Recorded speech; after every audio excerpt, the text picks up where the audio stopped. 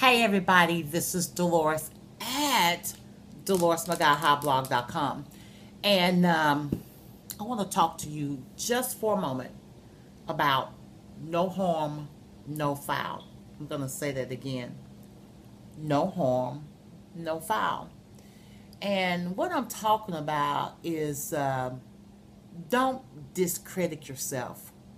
Don't make yourself out to be a person that's just a copycatter, a copy paste, doing a lot of plagiarism, doing a lot of quote for quote. Give credit what credit is due. It's not going to ruin your credentials, okay?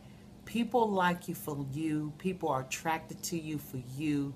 And if you want to use somebody else's status or quotes or the information that they are using, give props where props is due. And if you're pretty much using like 2 or 3 sentences or a paragraph, put it in quotations and give credit where credit is due. It's not going to ruin you.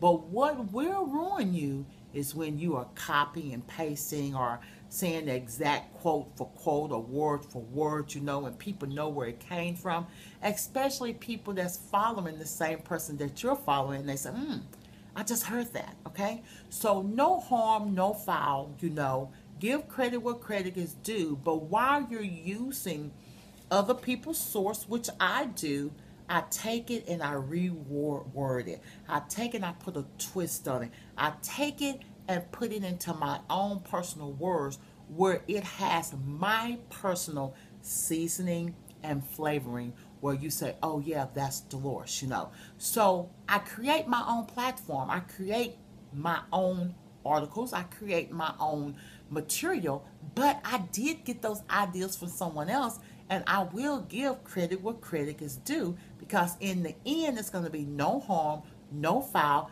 It's not going to stop people from connecting with me. It's not going to stop people from following me. It's not going to stop people from getting into my business with me. It's not going to stop people from spending money with me. So no harm, no foul. There will be a link above or below this video to give just a little bit more information about standing out and branding yourself through network marketing.